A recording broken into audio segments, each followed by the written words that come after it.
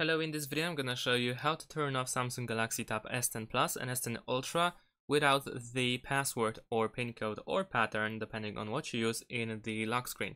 So if you are in the lock screen and if you try to power off the tablet like that, then of course you will have the information that you need to enter the pin code in order to turn off the tablet. However, we can still turn off the tablet with a little trick. So in order to do that, we need to perform the force restart of the tablet, and we can do that by pressing and holding the power button and volume down button.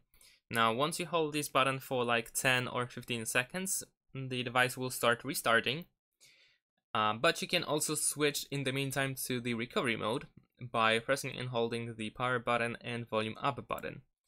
And if you do this in a time, and once you enter the recovery mode, then you should have the access to the option to power off the device. So let me show you how it looks like. So first we're gonna press and hold power button and volume up button. Of course we will see the power menu, but we need to keep holding, and once the screen is off, we want to switch from volume down to volume up. So let's keep holding, and there we go. Now we switch to volume up. So hold power button and volume up. We will see the Samsung Galaxy logo. Keep holding the button, or buttons actually.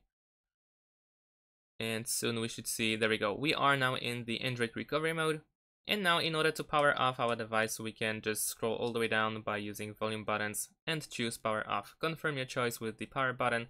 And there we go. This is how we can turn off our device without the lock screen code.